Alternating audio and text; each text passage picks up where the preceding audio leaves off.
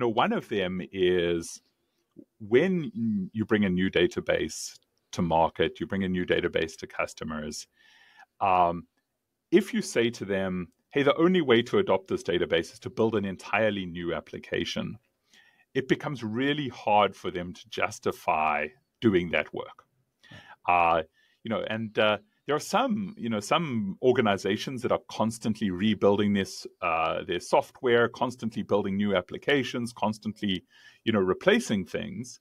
But the vast majority of software organizations are not working like that, right? They have applications that have built up over many years, sometimes over many decades. In some cases, those applications are the only encoding that exists of their business logic, right? These are the crown jewels of their organization.